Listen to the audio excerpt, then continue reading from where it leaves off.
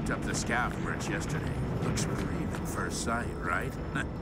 Chrome stacked nice and neat. All shiny and shit. But something's off?